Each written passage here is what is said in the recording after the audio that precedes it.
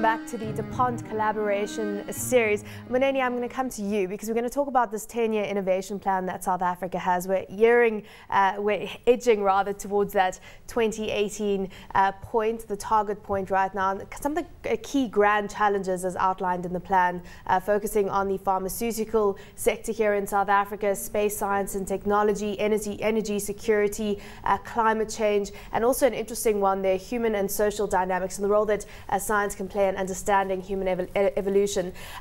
But bringing it back to South Africa's success stories, I mean, where do you see South Africa's made the biggest strides when it comes to those grand challenges? Yeah, thanks, Samantha. I think there's a number of areas to look at. When you talk about space science, people will remember that the biggest ever science project in the whole world, called the Square Kilometre Array, it comes to South Africa, and it comes really building on our own realization of the capabilities we have as a country and as a continent. Now, when you talk Square Kilometre Array, there isn't going to be any bigger science program like it is. So that already says we've got a huge success story. Everybody now, globally, when they talk about South Africa science, they're going to talk about Square Kilometre Array. Now, we have also, in various areas, when we look at the pharmaceutical side, one of the things that we are endowed with in this country is fluorspar, which actually is an input into the active pharmaceutical ingredient in the antiretrovirus drugs. And we are now finalizing the partnership which will help us have the company that will manufacture those drugs in our own country. And that really translates into huge savings for our economies, because we're spending quite a huge amount of money on drugs. Then the other thing is in the area of energy. For some reason, God has decided that 80% of the world platinum will be in South Africa. And we want to utilize that. It is, again, a critical part, or when you look at the hydrogen economy.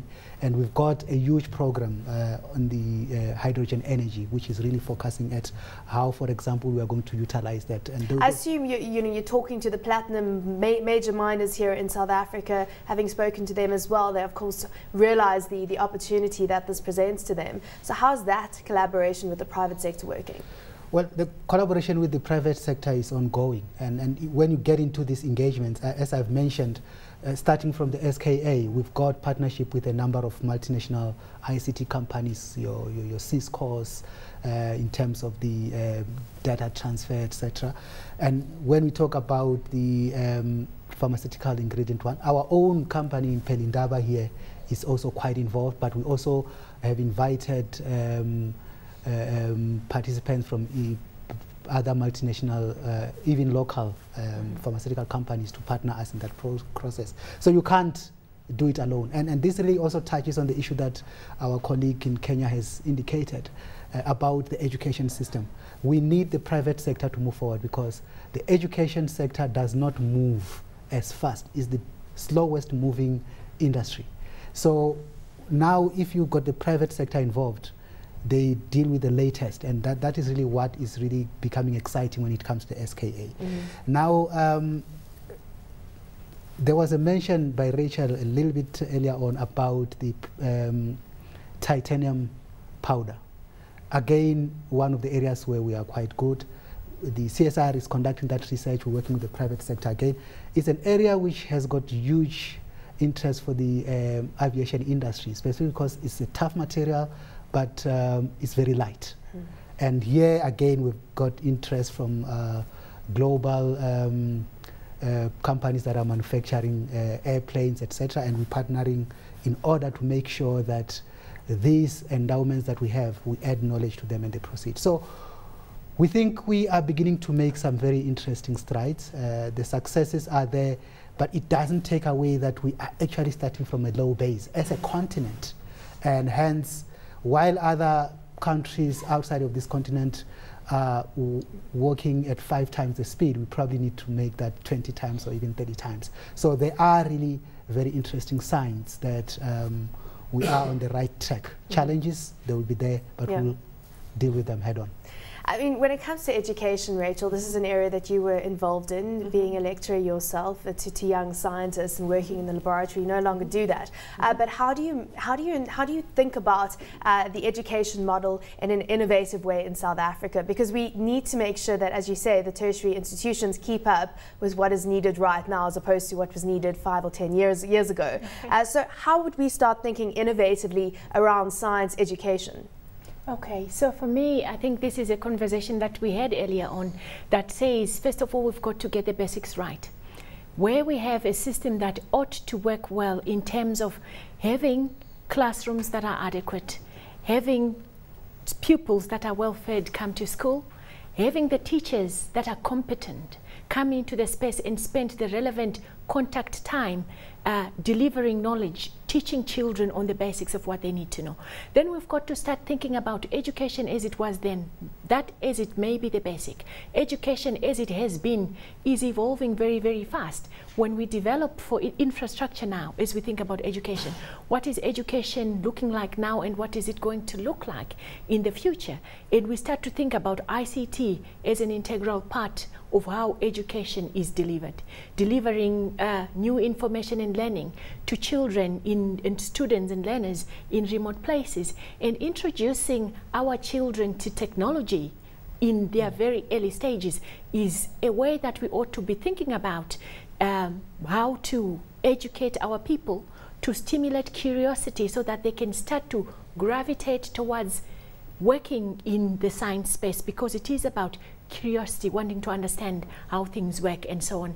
And in fact, if you give gadgets to children, you would be surprised how intuitively they will figure out how those gadgets work. And in fact, in the house, you get the youngest people to say, how does this work? They will show you. So for me, trying to introduce technology at a very early age into our education space is key. At the CSIR, we have a program that we work with the Department of Science and Technology and the Department of Basic Education to say, how do we crowd technology into schools? And we're doing this in pilot district areas of an area called Kofimbaba in the Eastern Cape. And we're beginning to see results where we're seeing that where we bring in tablets, carrying a whole curricula for students instead of delivering books and carrying on and don't have to talk about textbook sagas. Exactly. Well, let's not go there. Focus on bringing in technology and making it work to deliver value in terms of how we teach our children. Those are some of the things that are key. We even have in our technology space a new technology we're calling the note taker, which is a technology that allows visually impaired people to learn as well. So how can technology, so that is innovation. Instead of using the old Braille technology, we're saying where we have tablets and iPads and things like that, how do we innovate around supporting and developing new technologies to enhance education? And at the CSR as well, we do support infrastructural development. And as I indicated earlier, it's no longer about norms and standards for infrastructure of basic education. It's about infrastructure that is holistically conceived in a manner that it delivers value in terms of value of learning. Yeah. So, McLean, you are president of the International Association of Science Parks, and perhaps this fits into the realm of education while we're speaking about it. So tell us about the rollout of these science parks, where specifically you're focused on, and given the fact that it cost up to $400 million or so to build one of these, it's a very expensive endeavor. How is this being funded? Yeah, thanks, Samantha. Let me perhaps pick up from what Rachel was saying, is that we need to look at the entire value chain. And much of the efforts that are being put into education currently in South Africa and the rest of Africa have been on the higher education side. And we need a long-term investment approach to education. We need to take those youngsters from, in essence, age 2 to about 12 and put in a lot of money there. Because it's a culture that we're changing within the ecosystem.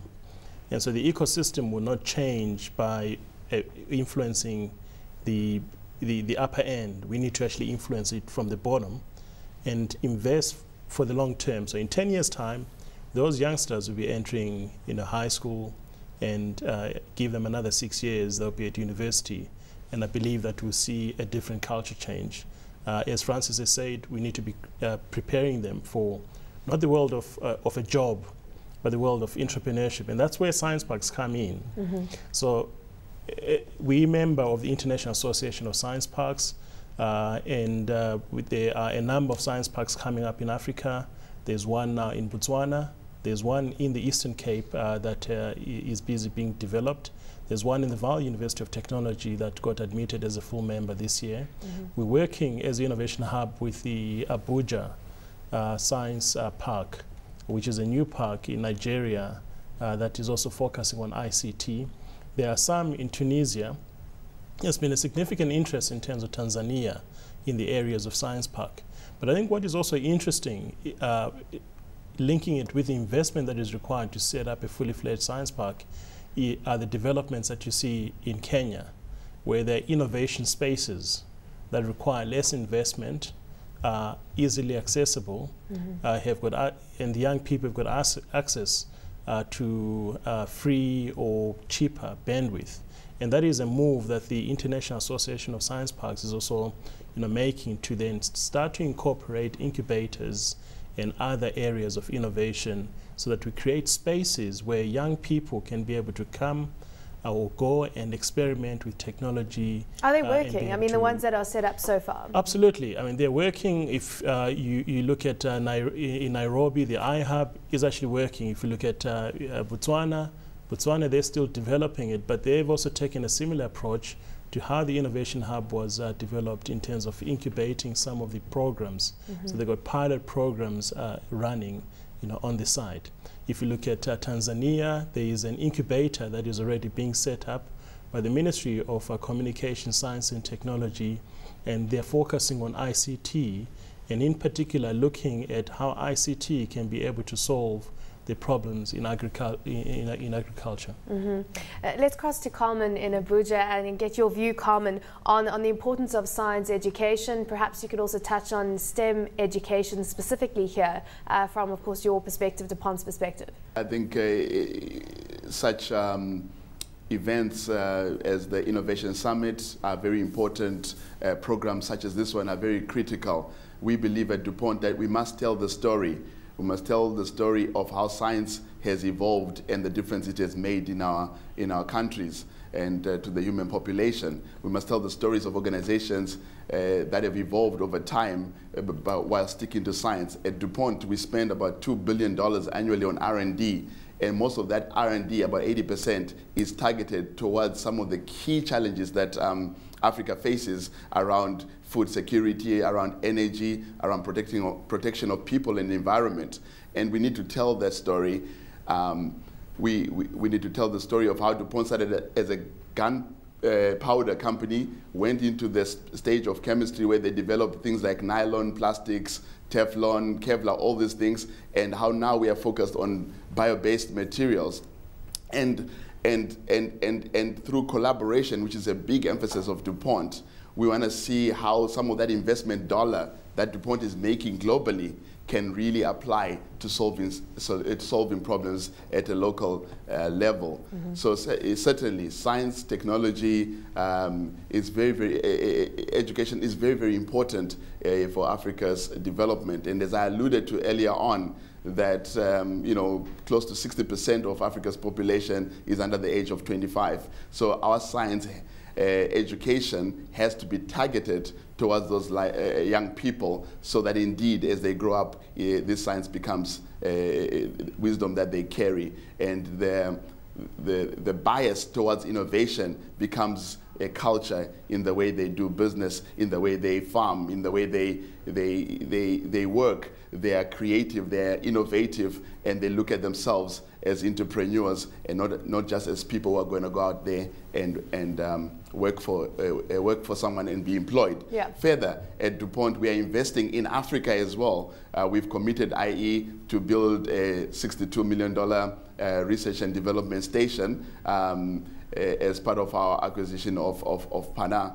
And that will be one of only 5 R&D centers that we have across the globe. Again, here we'll be able to bring in R&D students, postgraduate students, to come and learn how to innovate, how to build solutions for the challenges that Africa faces. So it is something that is very important to DuPont, and not only is it important to DuPont, we are taking a proactive stance by really telling the story, but also investing locally, targeting the young people, so that the future of Africa can realize its true potential in the future. Francis, from your perspective, I mean, there's some really interesting stories when it comes to mobile applications that have been developed in Nairobi and Kenya specifically. So from your perspective, talk to us about what the government can do to support young entrepreneurs more, to enable innovation to take place, to enable the turnaround time when it comes to innovation to be shortened. And perhaps, because we were talking off air, elaborate on this, using that story of the young man who created that security system and now being used in Tanzania, employing around 60 people. I think the problem we have in this part of the world, and including Kenya, of course, is that there are many efforts which are being, people are doing a lot of things, but in a very unconcerted manner. You find all the stakeholders, the academia, the policy makers, essentially the government, the industry, they are working discreetly. No one knows who is doing what.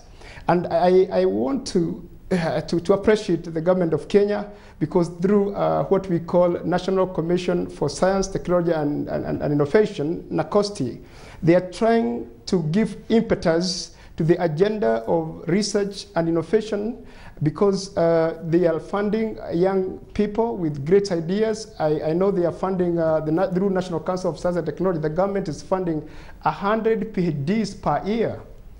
They are also funding innovators. They are funding women scientists. And they have also other funding, they offer to researchers and innovators. So I think the government is doing a lot of effort, and I am very happy about that. But I'm saying it cannot be the government on its side, the academia on its side, the industry on its side. What happens in the developed countries, you find that research and innovation is, between the industry and the academia, universities, very intertwined. You cannot separate them. Actually, it is the industry, companies which fund research and innovations.